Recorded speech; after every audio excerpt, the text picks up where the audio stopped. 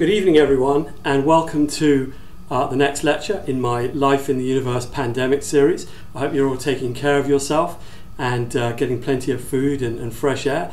This evening's talk we're going to be joined by a very special guest whose name is Europa. And Europa is a leopard gecko, and the question we're going to be asking this evening is, why didn't the dinosaurs build a space program? Now that may seem like a very strange question. I'm sure Europa would think that was a very, very odd question indeed. But the reason why it is an interesting question and not quite so crazy as it sounds is that the dinosaurs were around for a very, very long time.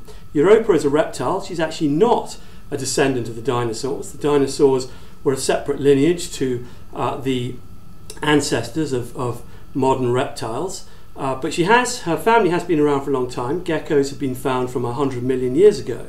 And so Europa's great-great-great-great-great-great-grandmother going back into the Cretaceous would have been sitting on a tree looking much like Europa, watching Tyrannosaurus rex walking around in the forest. So I think you can agree that's a rather impressive and illustrious family pedigree. So here's the question. Human beings in our modern form, Homo sapiens, our species, human species, has been around for about 300,000 years or thereabouts. And we've gone in that time from a fairly primitive group of hunter-gatherers, humans living in caves, through to a species that has landed humans on the moon in the space of 300,000 years. And in fact, if we go back even further, and not so much further, about 2 or 3 million years, our ancestors were the chimpanzees. So in a very short period of time, we've gone from primitive chimpanzees through to a spacefaring civilization.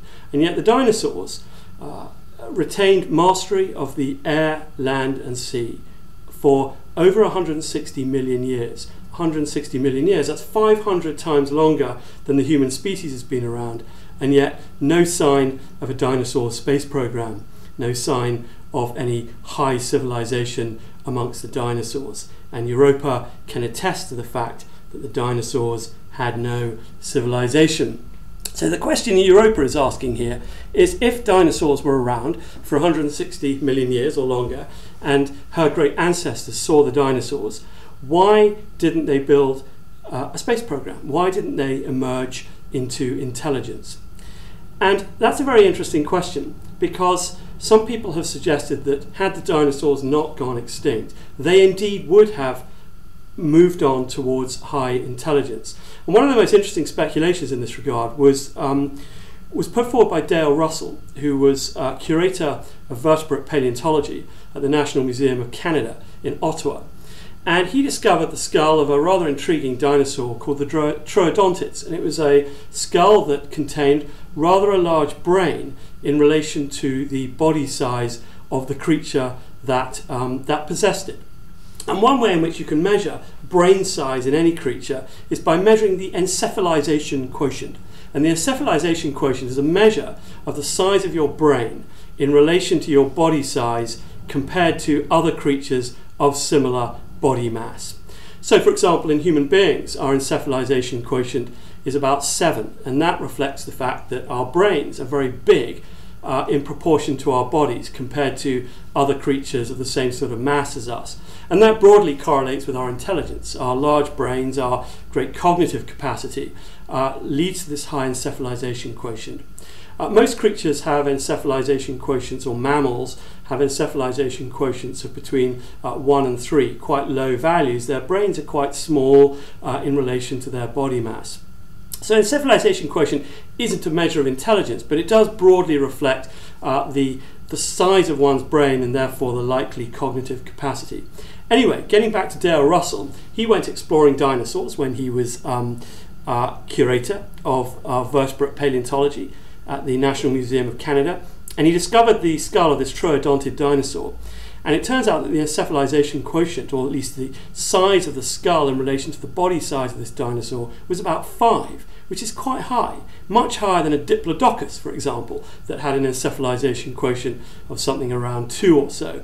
In other words, most dinosaurs did not seem to be very bright. But the troodontid was interesting because not only did it have this this large brain cavity size in relation to its body mass, it was also bipedal. It ran around on its 2 feet, and it had a mass of about 75, 80 kilograms, not unlike us. And Dale Russell speculated that maybe had the dinosaur had longer to evolve, maybe the troodontids would have increased their brain size and become even more intelligent, and ultimately dinosaur intelligence would have evolved. Of course, that doesn't still answer our question, why did it even take 160 million years or so to reach that point? And even if they had become intelligent, why so long? And the answer to that is that we actually don't really know. Lots of people seem to have interesting ideas about why human beings became intelligent. Some people have suggested that when we moved out of the forests into the savannah, that forced upon us the need for intelligence to escape predators and to run around the savannah catching prey for our dinner, and that made our brains get larger. But you could equally argue, surely in 160 million years of dinosaur evolution, there must have been a few species of dinosaur that were forced out of forests into plains. So surely there have been previous instances of creatures that had to move out of forests into plains and therefore chase after their prey and develop large brains. It doesn't seem like that is particularly specific to human ancestors. Other people have suggested that as humanity evolved in its early history, we tended to gather around campfires, and that made us very social creatures. And as we gathered around a campfire, we communicated with each other, maybe in grunts, but because we needed to convey information, that had a selection pressure for making our brains larger. Our language centers became more sophisticated, and as language became more sophisticated, so the brains needed to process that information grew as well. But I guess you could say equally there were plenty of dinosaurs that ran around in herds, in groups of dinosaurs. Why didn't they settle down one evening around a campfire and start communicating with each other and developing cognitive capacities and linguistic skills like humans? Is it really the case that socialization in humans was unique to our species? So there's lots of interesting ideas out there. I don't have an answer to it, and I'm not sure anyone else really has a convincing answer to it either, although people have their pet theories. It remains a bit of a mystery as to why human beings developed intelligence and went from a fairly primitive state to building spacecraft in such a short time, and yet the dinosaurs failed to achieve this high intelligence.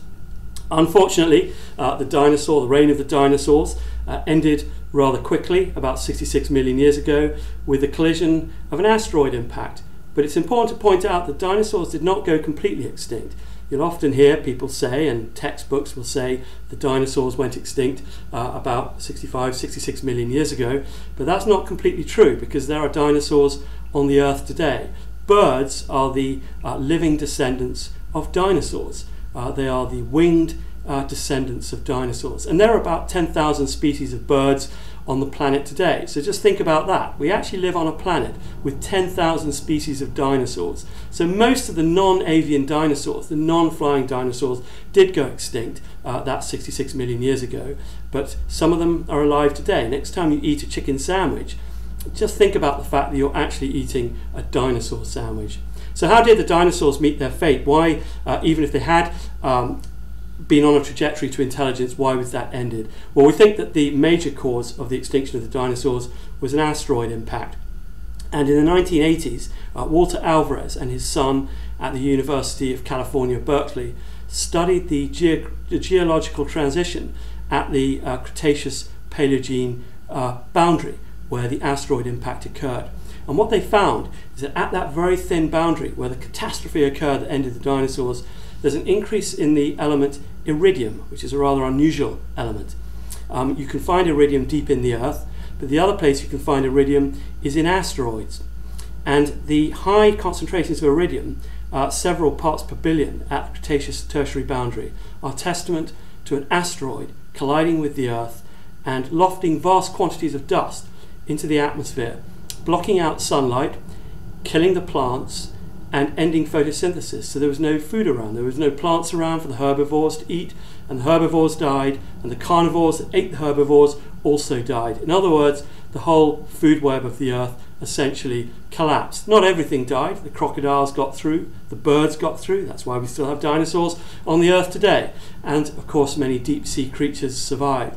Many things that like to burrow and can eat roots or seeds also survived. But vast numbers of organisms died. About 75% of the Earth's animals perished at the end of the Cretaceous. And little Europa here and her ancestors also survived to make it through to the present day. Here she is, testament to the survival of the reptiles.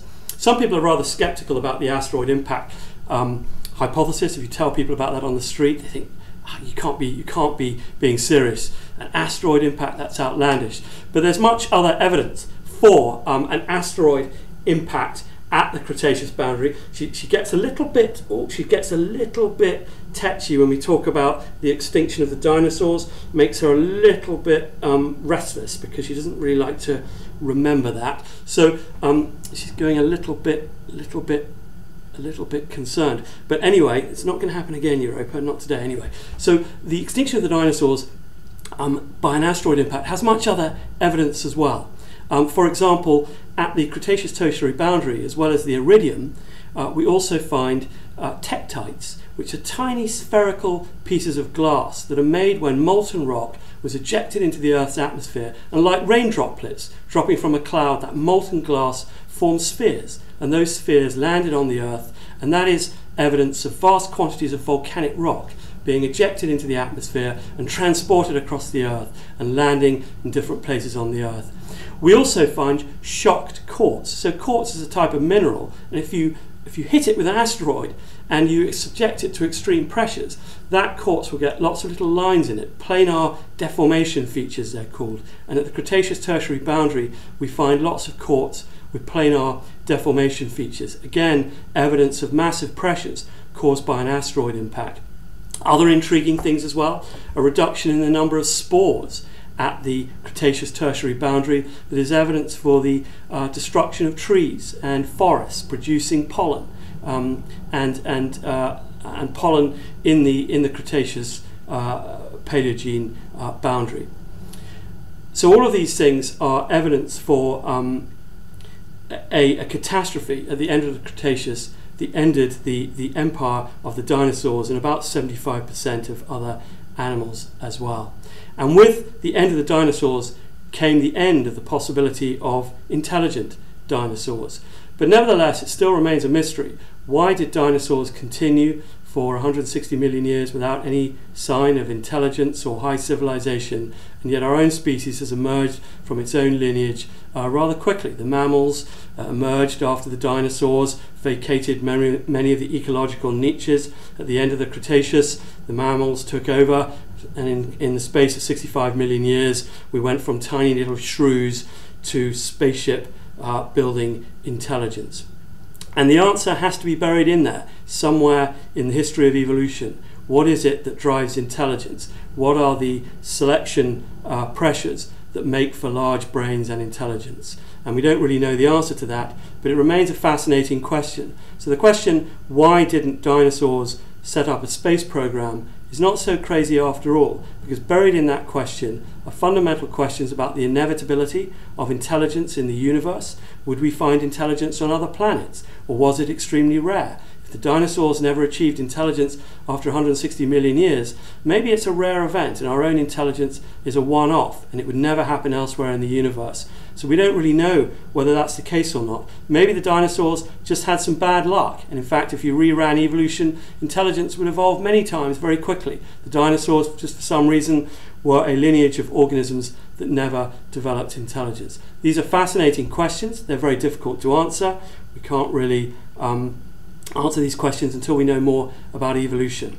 But one thing we can say is that intelligence has had a profound impact on our planet. And little Europa here, her ancestors once saw the dinosaurs on the Earth, and she survived, her lineage survived through to the modern reptiles. So she's going a bit crazy now because she doesn't like talking about the extinction of the dinosaurs. It makes her extremely uneasy and rather tetchy, because buried in that reptile brain is maybe a little bit of a memory of the end of the reptiles. So thank you very much for joining me on this tour of reptile intelligence. This is the end of this lecture in Life in the Universe in the Pandemic series.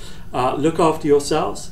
Avoid the virus. If you've got the virus, I hope you're recovering very quickly. And we'll talk more about some of the interesting questions in astrobiology in future lectures. Thank you very much. Good evening.